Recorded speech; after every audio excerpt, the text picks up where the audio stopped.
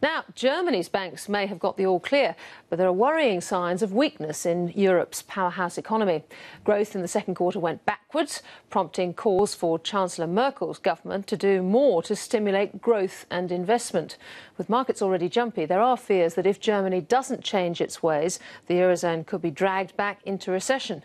Europe correspondent Barbara Miller reports from the German capital. Learning how to do things the German way.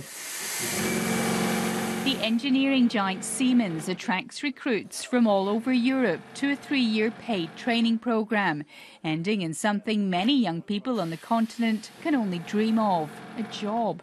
The programme they've offered and the amount of time and investment they're going to be making in all of us is amazing, I think. The future for these young apprentices seems bright, but overall Germany's lack of investment is starting to bite.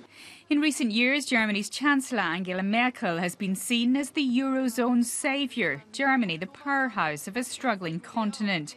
Now economists are lining up to ask whether the woman nicknamed Mutti, Mum, may have been smothering growth. Germany fails to recognise that the relative health compared to the rest of Europe doesn't mean that it's doing its homework and that economic policy is right. And Germany needs to do its homework. It still has a lot to do. Germany's now predicting growth this year of 1.2%. That's down from 1.8%. The revised figures for next year are similar. And that's on the back of a second quarter which saw the German economy shrink by 0.2% and a significant slump, 6%, in exports in the month of August. Those figures are causing jitters on the markets. And there's concern that the third quarter figures could show another contraction.